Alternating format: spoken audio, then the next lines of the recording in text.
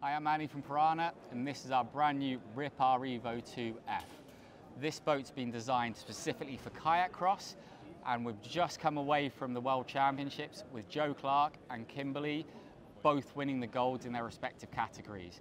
This boat's 9 feet long, we've lowered the rocker profile, we've rounded out the centre section, so we've got very, very smooth water entry. We've generated lift from both the wave deflectors and a secondary rail here. At the back of the boat, we've smoothed everything off. It's super easy to turn. Just at the very tip, we've got some recurve. That's holding the nose down, driving you forwards. This boat is a World Championship winning boat, and we're now looking forward to the Olympics next year.